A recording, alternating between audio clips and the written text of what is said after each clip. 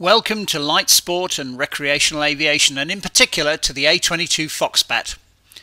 I first saw and flew in the Foxbat in early 2001 in the UK. On first meeting, I immediately noticed the distinctive appearance with the forward swept wing, lots of glazing on the fuselage and those big control surfaces. A closer inspection revealed a robust all-metal airframe. Getting in the cabin was easy. There are big doors which hinge upwards, no sticks to climb over, and side-by-side seating.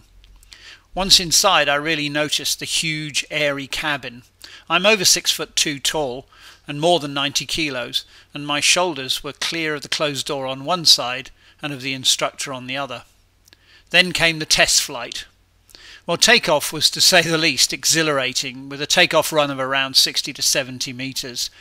There was a rapid climb out after takeoff, and the view out was particularly fantastic. I noticed too that there was no need to duck my head down to look under the wing, and the Foxbat has a surprising turn of cruise speed, around 100 knots. All too soon we were landing in less than 100 metres of ground roll. After many disappointments in several other aircraft, I was particularly impressed. Well, there's lots more to tell you about the A22, which is what this video is for, so I hope you enjoy it. If you want more details, specifications and current prices, have a look on our website at www.foxbat.com.au.